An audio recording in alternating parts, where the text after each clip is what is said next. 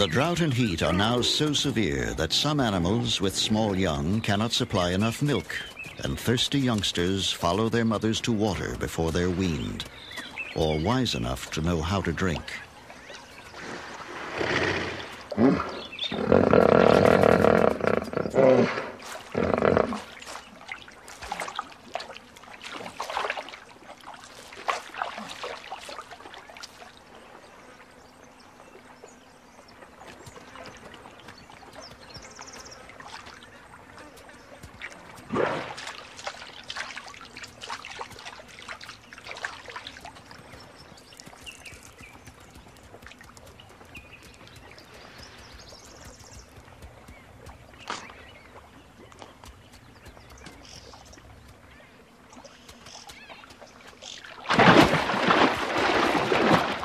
In an instant, both croc and fawn vanish into the pool, leaving behind a bewildered mother.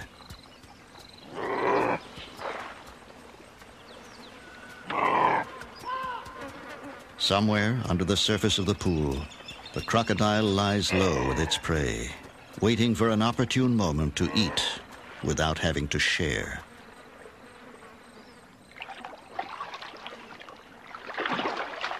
The most carefree creature in the pool is this baby hippo.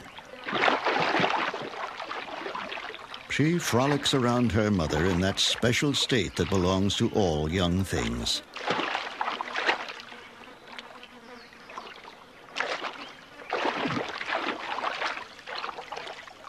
She is oblivious to the dangers in her world.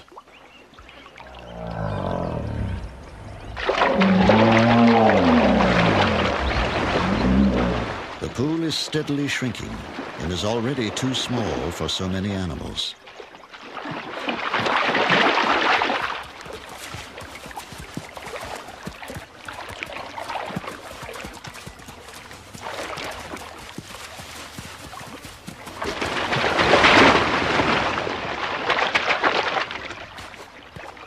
But the hippos can't settle fights caused by overcrowding.